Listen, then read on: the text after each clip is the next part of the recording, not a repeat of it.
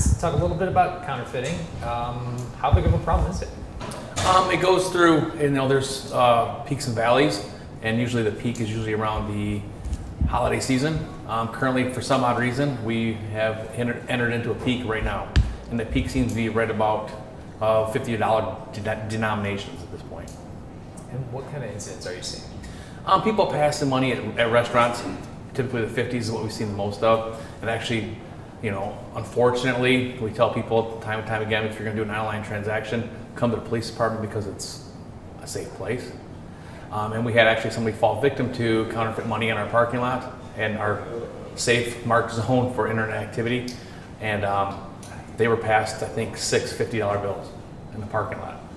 I didn't think that would ever be such a thing, but welcome to 2022. People are very bold, they just don't care anymore, and it happened here.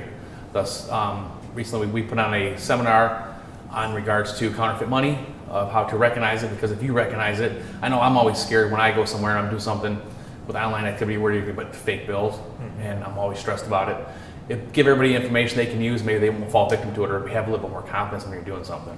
Sure.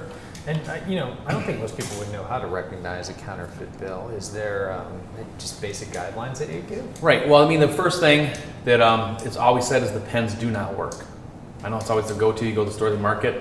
That's going to tell you if the paper's real. The paper very well may be real, but the denomination, in fact, is not real.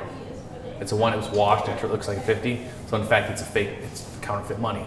So the pen will tell you if the paper's real, but very well it's not going to be a legit money. So the only way you can do that is get a black light, Amazon, dollar store, the UV light. It will always tell you the truth of counterfeit money.